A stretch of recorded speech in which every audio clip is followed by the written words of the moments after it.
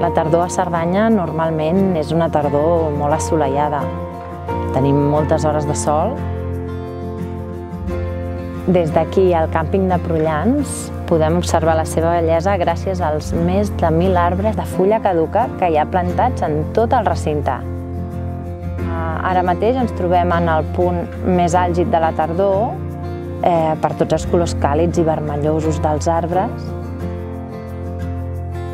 Us convidem a gaudir d'aquesta naturalesa, d'aquesta tardor tan fantàstica, als bungalows del Càmping Cerdanya de Prullans, que són uns allotjaments de fusta amb llar de foc i barbacoa, amb unes vistes espectaculars i que són, indubtablement, uns allotjaments molt còmodes per gaudir d'aquesta tardor, que està sent increïble.